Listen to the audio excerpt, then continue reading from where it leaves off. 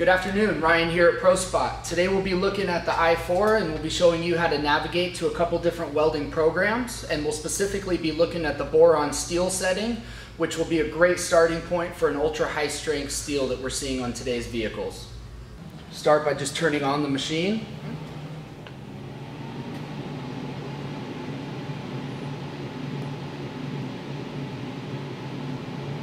As soon as the screen powers up, we're going to hit the start welding key.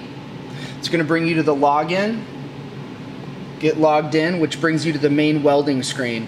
You'll notice along the bottom there's a couple different options for high strength steel, mild steel, weld bonding, boron steel, pulse mode.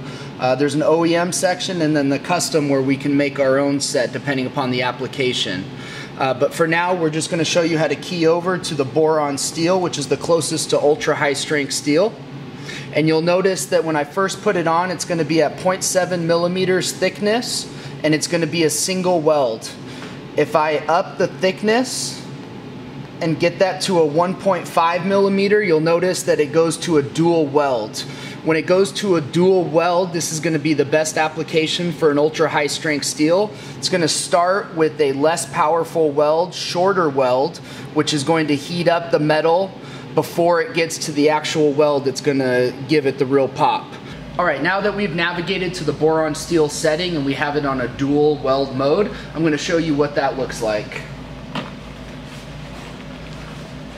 So you're going to line up the electrodes as normal, and you're going to squeeze the trigger as you normally would just one time and let the welder do the rest.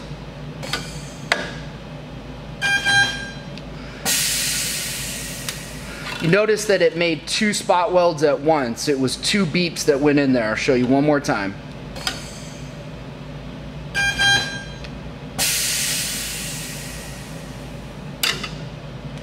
Now that we got the welds done, we're going to show you what a destructive test looks like.